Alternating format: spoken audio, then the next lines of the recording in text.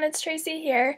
Today I'm going to be making this card that I'm showing. I had made this card for the 30-day color challenge by Kathy Rakusin on Instagram and her blog. And then someone requested that I made a video showing how I made the card. So I thought I would do that today. I am stamping this Noah's Ark stamp set from Jane's Doodles on a piece of Coordinations 110-pound cardstock, and I'm stamping that with the Tuxedo Black Memento ink. So I just want to make sure that I ink that stamp up really well, and then push it down, and make sure you push down in all places of the stamp set because you want to get a really good impression. I'm just using a larger stamp block, but you could also use the Fiskars stamp press. That would work really well for the large image. And then I am just going to color this in with my Copic markers. Now this is a big image, so it did take me quite a while to color that in. So if you're not interested in the coloring part, you can just go ahead and skip over this part. But otherwise, just sit back and enjoy watching me color.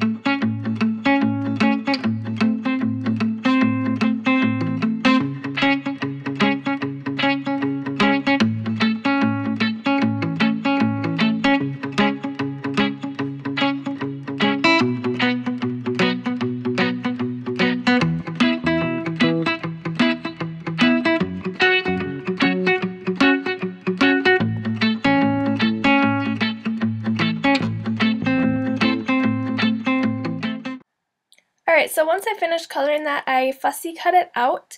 And then for the waves or water in the background, I'm using the Lawn Fawn Stitch Scallop Border die, and this is the largest one. So then I took 4 pieces of blue cardstock and I cut them down to fit onto the white piece that my arc is going to sit on.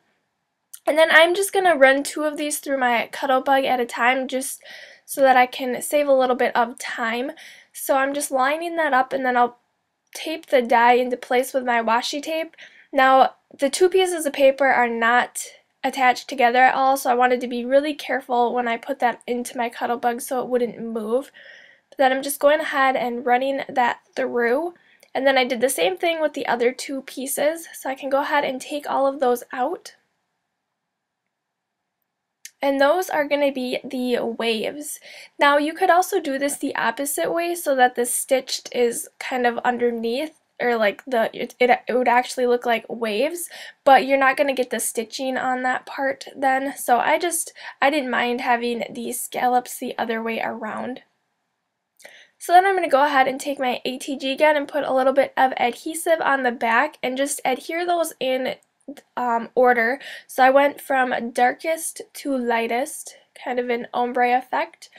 I like using different colored cardstocks instead of all the same color because I think it shows up a little bit better. Sometimes if it's the same color, they blend together too much and then you can't really tell what it actually is.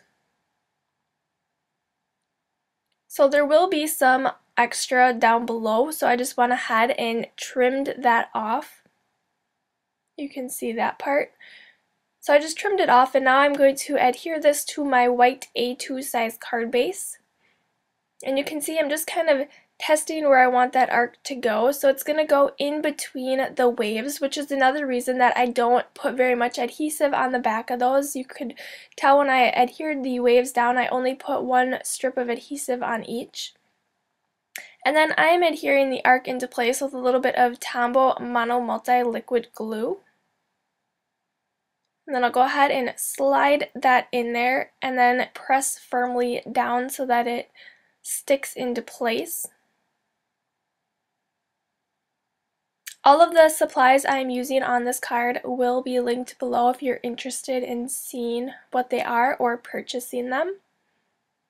So then I'm going to go ahead and stamp the sentiment, and this comes right with the stamp set. And I'm using my Tuxedo black ink once again.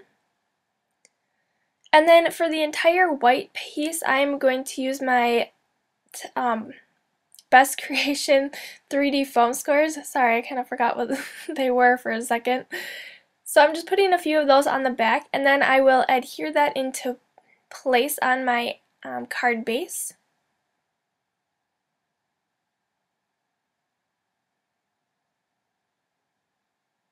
Alright, so a few finishing touches. I'm going to take this May Arts Natural Twine and adhere a bow kind of in the crease of my card base. So I'll just trim that off and then tie my bow and trim off the excess. And then I'm going to take the diamond stickles and go along each of the scallops. So I just kind of trace along the top of each of the scallops. And then that creates a little bit of sparkle in the waves.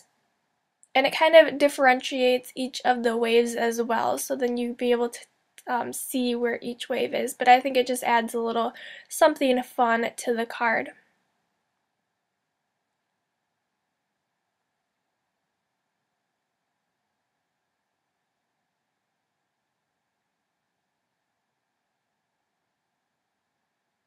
Alright, and then that is my finished card for today, so hopefully you enjoyed watching me color, because that is mostly what this video was, and enjoyed seeing the whole process of putting the card together. Make sure to give this video a thumbs up if you enjoyed it, and subscribe to my channel, and I will see you back here next time. Bye!